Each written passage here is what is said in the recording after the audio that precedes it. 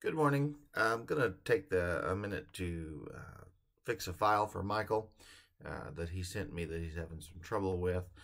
It's one problem that a lot of folks do have trouble with, and that is when you have a path that appears to be a closed path, it's purple or pink, and if you have advanced design, then you find that it doesn't shade in.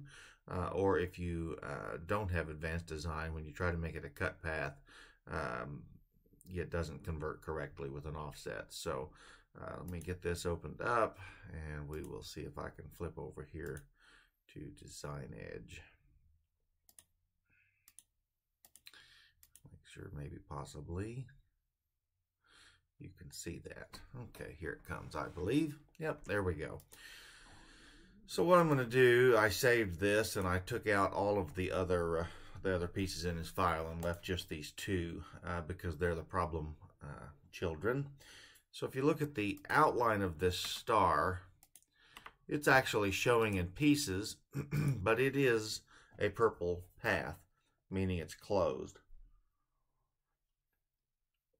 On a straight path one like this, it's pretty easy to see the problem. But sometimes it's, all connected together and you can't tell where the start and stop point is, and it's more difficult. But let's look at this. I'm going to just copy this out here for us to look at. So see, this is a straight segment of this star, and it's purple, and it's just a line. So if I select it, you can see that there's one path selected, 3 nodes total.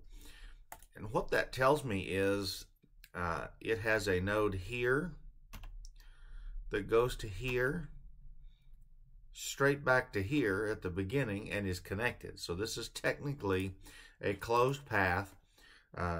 Let's call it a rectangle that has a width but absolutely no height. So it's 2 lines connected right on top of each other. I could go in here probably and break it at the node point and move. Oops, can't get a hold of it there. Let me see if I can break it at this node point also. Yep.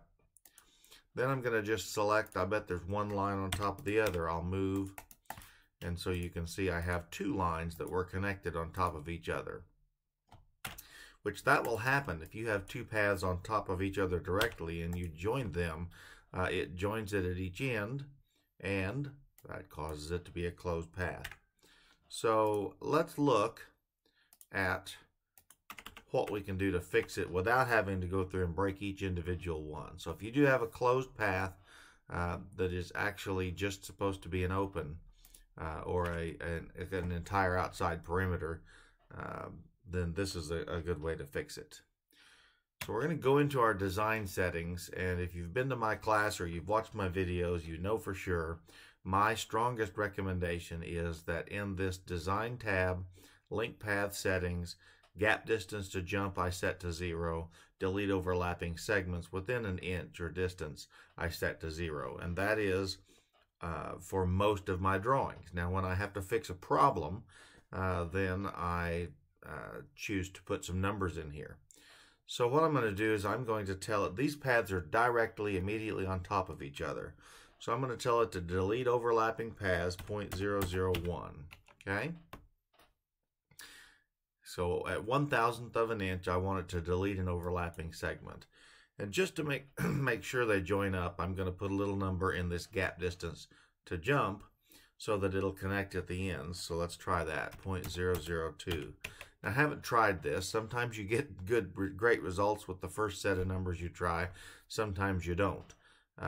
So we'll find out together. So the way you now have to apply those settings is to select the drawing and we'll explode it, which is Control X. And what that does is breaks it apart into its individual arcs and lines. So it would have broken that previous line when I broke it end to end manually. It would have done that in one step. So we're going to yes explode them. Now you can see everything's a white path. I could come in here and move this single path off, okay, and you can see that it would get out of here. But I don't want to do that on every single one. So I've exploded it all. I'll select it all and push J to join it. Let's see what happens. Okay. Now see what it's done is deleted all of those overlapping paths and linked the ends together where it broke it. So I'll select it all. D for detect intersections. You can see none found. N for cut path. Yes, do the holes. So you see now I have no intersecting paths. It makes the outside offset correct and everything works. So if you have run into that problem before, it is not entirely uncommon to have that trouble.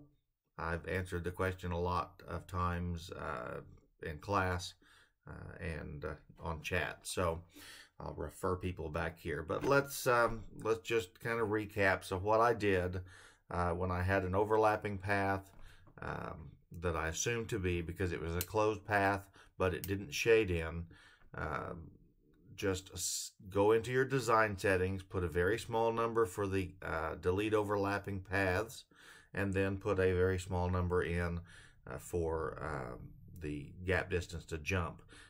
Maybe a slightly larger than the overlapping, so that if it does create a little gap, it can join it together.